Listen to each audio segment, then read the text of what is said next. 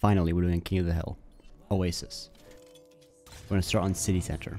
We want to go over to the bounce pad side. You can quickly roll across the glass to break it all, and then take the bounce pad up to the high ground. We then will sit up on the high ground and wait for the enemies to push in, and we can look for boops off the map, or just slam them when your team is also there. If the enemies don't go to the bounce pad side, and they decide to go main or the hallway, we can adapt by jumping on top of the center of point. You'll be in a very safe position up here, and then you can quickly drop down behind them, boop them in, and quickly retake high ground.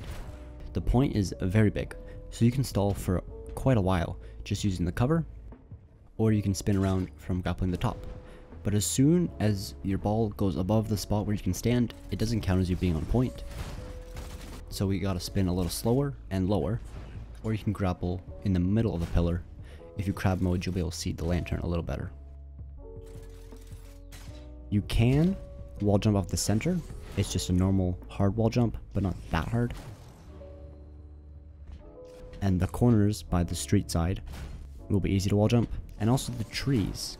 And if you're feeling super confident, you can even super jump off of the trees. They will also bounce you high enough to get on top of the center pillar.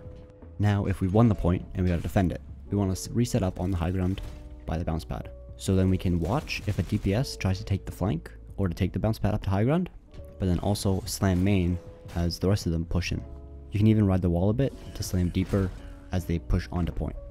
You also have the option of corner jumping over the roof into their spawn side and then rolling through from behind. Just be careful if they have a lot of CC or damage, it's dangerous. When we have to retake, we can grapple over the roof to the high ground side. Fight if there's any DPS up here, and then we can drop down force point or roll through the enemies, slam them, anyone that's holding your choke. If there's too many people on the high ground and you can't win that fight, then we can just go to the car side of the map, through the street, dodge the cars, and it will be very easy to get behind, force point, and then go backline or do the normal thing on the choke. Second map, Gardens. We want to roll the coast side, and since you're so fast, you can most likely get all the way to their choke, and then hide there, and then even kind of rotate into their spawn, and then you can roll through them from behind as the teams meet in the middle. If they decide to go halls, we just push up a bit onto point and set up for a grapple here to boop them off as they come out the high ground. But if they stay in halls, shooting out the doorways, it's pretty risky to go in there. It's a very small tight space, and against 6 people, you're just asking for death. We can just play on the high ground, peeking down the stairs, but don't commit unless we have a major advantage and we know that we won't die. When they're in there shooting out the doorways, they're not on point, so we don't need to rush and go too hard. We can even just sit on the side of the wall right close to them so that as soon as they drop out, you can boop and slam. We have some nice super jumps off of the bushes and the box underneath the window. To defend, we can just reuse what we did, hold by coast, roll from behind. If they're expecting it or they scouted you out, we can also hide in the window. If we scouted them out and we know that they're going underneath on the other side, we can rotate and go for the boop clip for your montage. When we have to retake, once again, use coast again to get behind. It's helpful to know that you can also swing around the wall. If they're holding the double door choke, we can go from here. If they are holding on point, we can look to push our high ground as long as not all of them are up there, or we can just full flank through their halls. If we know that they are set up on the high ground, we can go over the other coast, around the map, and look to boop them off. And the final map, University. This one is the worst one for ball because it is so much smaller than the other ones and you won't be able to flank as easy. Rollout to control the high ground side.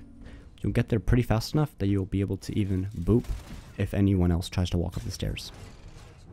And we just want to fight, contest the people up here, and then from the window we can drop out to slam on the walls or even full up behind them to boop through.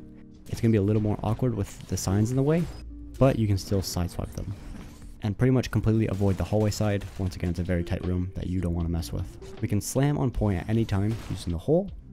We can spin around the point, or we can grapple underneath to do the funny spin. And you can corner jump to get the DPS peeking window or for a quick escape. To defend, if you can get behind and do a roll through, that will be really good, but for the most part it's just too dangerous. So stay on the high ground, contest the DPS as they come up, and get the boob as they walk up, the same as we would on the first fight. Retaking will be probably the most difficult. We can go over the coast, around, and then on behind to the high ground to then do your thing up here. And if you can't do that, then there's also underground. They'll probably hear you with the audio, but it'll still be an easy way to get behind. And either way, you get behind and you can force point, boop them through, slam them, pressure backline, whatever you gotta do. Thank you for continuously watching this series. I hope I've helped you out, and I hope to see you in the next one.